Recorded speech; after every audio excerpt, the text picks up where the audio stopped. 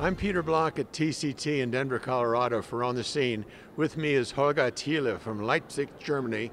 And Dr. Thiele has probably reported on at least the most provocative trial here at TCT. So Holger, tell me what your trial was, and then we'll talk about the results and what it means. Yeah, so we did a randomized trial in patients with cardiogenic shock, which is now, with 706 patients, the largest trial ever performed in a randomized trial ever performed in cardiogenic shock. And we randomized patients with acute cardiogenic shock, with acute myocardial infarction, with multivessel coronary artery disease to either immediate multivessel PCI, which is currently recommended in guidelines and also appropriate use criteria, versus culprit lesion only PCI with possible stage revascularization.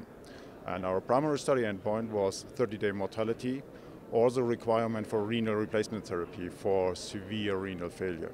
And our trial showed that we challenged the guidelines so that culprit lesion only PCI reduced the primary study endpoint of renal failure and 30-day mortality significantly.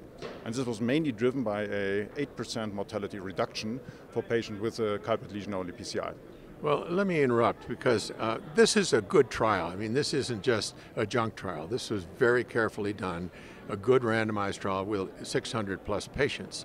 So the data that come out of this trial are really very, I would say, surprising, possibly provocative for sure, because it does go against certainly the European guidelines. American guidelines don't have anything about this in them, but the appropriateness criteria say it is appropriate to do multivessel disease and do it all at once. So what are your thoughts? Going forward, how do you feel about all this? Do you think that guidelines need to be changed? Do you think that we need further studies? What are your thoughts? If you look for a 8% mortality decrease with culprit lesion only PCI, I'm sure that the guidelines need to be changed. We will see what the guidelines will do, but if you look for the criteria for guidelines, this I'm relatively sure that this will influence the current guidelines. In particular, the European guidelines, which currently give a 2AC recommendation. C means we have no data.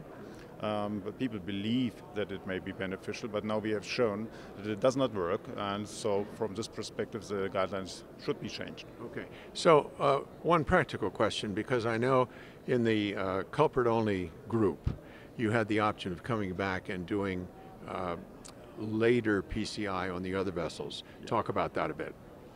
This is probably important that we allowed this in the study protocol to do stage revascularization, which is totally different from all the trials in patients with STEMI without cardiogenic shock, where usually stage revascularization was included in the study endpoint. So this is a soft endpoint. I'm looking for another repeat revascularization, and in our trial this was allowed and this was also recommended. So 17% of the patients with culprit lesion only PCI underwent stage revascularization within the first 30 days. But this was not counted as an endpoint. This is just according to protocol. And this is what I personally believe. This is also clinical practice. If you have a patient with a blocked RCA, which is the infarct-related artery, and you have a 90% stenosis of the proximality, you should go for it. Yeah? And this is what we was incorporated in our study protocol. Okay, and the message here is go for it, but at a later date, not at the first time around. All right, well, thank you very much, Holger. This is a provocative trial, an interesting trial. It goes against a lot of what we have thought, and I think will change practice. So thank you so much for coming and spending time. Pleasure.